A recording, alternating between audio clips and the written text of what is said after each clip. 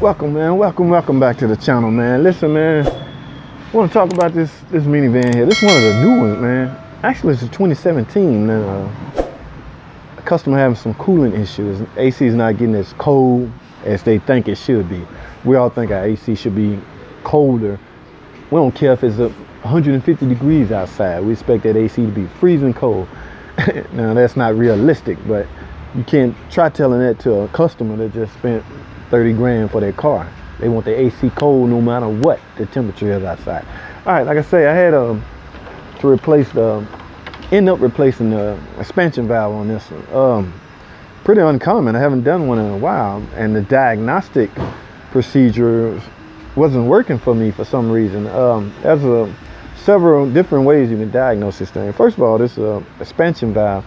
Now, most AC systems are going to utilize either an expansion valve or an orifice tube. Orifice tube is pretty much generally in the liquid line. The expansion valve is predominantly located in the inlet to the evaporator. Okay, in the inlet, so wherever your car's evaporator core is, expansion valve got to be near. Normally right on the front head of it.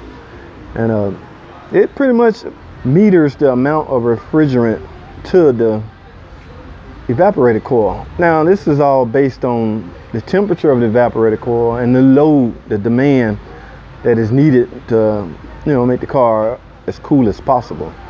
So it can fail in numerous ways. Like I say, it can allow too much refrigerant in and cause the system to freeze. If you see icicles or mist inside of your vents, AC vents, and you go outside and your lines are froze, you could have a malfunctioning, I don't like the word bad, you could have a malfunctioning expansion valve. So then too, it can fail by not allowing enough refrigerant into it, and you can essentially overheat the evaporator. So they fail in a numerous amount of ways. Now, I had to improvise on a diagnosis on this one because my readings was pretty normal. Now, with AC, you pretty much got to determine if you got a plumbing issue or an inside electrical issue. Now, I had inside electrical issue. The way I go about doing is verifying that the compressor's on. Compressor's on, the clutch is on, spinning. You go grab your AC lines, they're not cold, but your compressor's on and your gauges are semi-normal. Something is going on. You got a restriction somewhere. So, like I say, normal diagnostic wasn't working for me. So what I wound up doing, and I probably shouldn't say this, but grabbing a pry bar and I tapped on the expansion valve.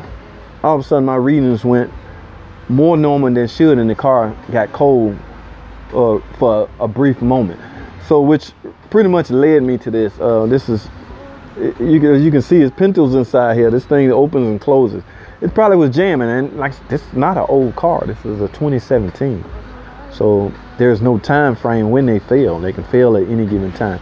I want to keep this video short, man. I just want to talk to you about this. Is this a do-it-yourself job? If you have the equipment, you're not supposed to let AC out into the atmosphere or Freon out into the atmosphere. It's pretty much illegal, but it can be a do-it-yourself job. The hardest part about the do-it-yourself guy is the diagnostic. You can easily misdiagnose this and put it on and this not be your problem. So I suggest you take it to a Chrysler dealership.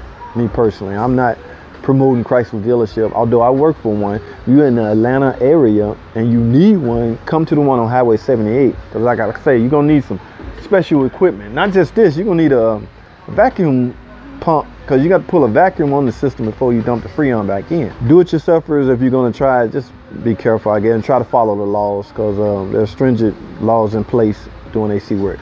I want to keep this video short. Thanks for watching. Comment, subscribe, and I'll see you in the next video.